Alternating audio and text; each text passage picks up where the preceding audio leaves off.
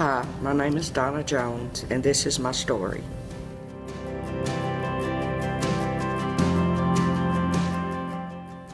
I'm from the Sharon Shady Grove community, and I was raised in a Christian home. I was in church every Sunday night with my parents. My mother always seen to it that we went.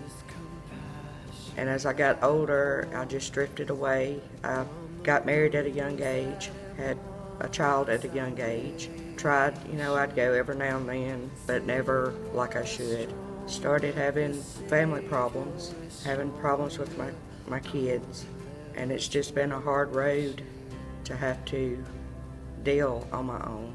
And I knew that I couldn't do it on my own anymore. I had to have help. And I knew that there was one person that I could go to that would always be there for me to help. My friend Vicki Brown had been inviting me to come to church, and I never would come. I'd always make an excuse. And last Sunday I come. It was like an unreal feeling. Even the moment I stepped out of my car, I knew this was the place I wanted to be, was Bethlehem.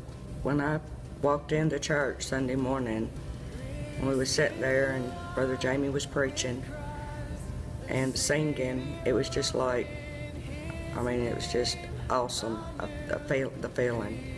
It was like just, I come in with a heavy heart and a lot on me. I felt like the world was on my shoulders. And when he asked the question to bow your head and to raise your hand if you wanted to be saved, it was like my hand went up. It was just like everything was lifted from me. And I walked the aisle. Vicki walked with me. Brother Jamie prayed with me. My life since I have been saved, it was Sunday I got saved. But still, I'm still walking without the weight on me. I'm a totally different person. I see things different. I'm learning to deal with things different. I know that worrying, and it is what it is. Pray about it, and the Lord's will be done. And that's meant a lot to me. I'm getting baptized today because I want to start fresh. I want to wash away the old and start with the new.